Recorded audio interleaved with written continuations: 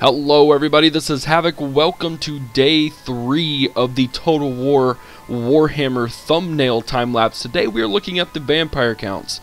As if you haven't been up to date, I haven't looked at my videos lately, I am doing, just as a quick recap, I'm doing thumbnails for each of the 5 starting factions. That would be Dwarves, Empire, Vampire Counts, Greenskins, and Chaos. While I'm not playing all of them, I'm going to do thumbnails for all of them and post them on YouTube to show my process and whatnot. So today, day 3, it's Wednesday, we're doing the Vampire Counts. Now the Vampire Counts, for me, were a challenging one. They don't have information-heavy, image-heavy things that I wanted to pull from. Certainly not to the standard that the Empire or the Dwarves had.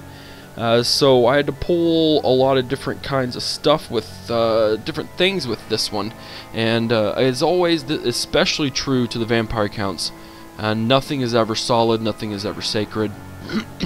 So things changed quite a bit from what I had originally envisioned when I started. You're going to see me start over quite a few times, in a sense.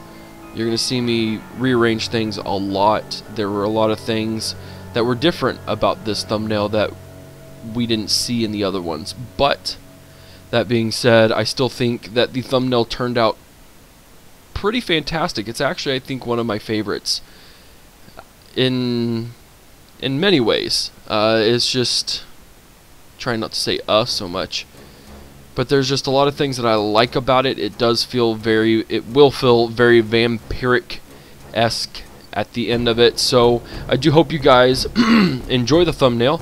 Again, I'm going to stop babbling on and on. So if you do like this thumbnail time lapse, give it a thumbs up, and hopefully this or the other videos will persuade you to subscribe to my channel. Again, I like creating high graphic, very nice looking thumbnails. It's just part of what I like to do. It's part of what I do as a designer full time. And so I just hope you really enjoy it and really get to see my passion for it, because it is very evident there. I do put a lot of time into it. So again, thank you for watching. I hope you keep on watching through the end to see what the end looks like, what the end result is. And yeah, have a good time. This is Havoc, and I am out of here. Peace!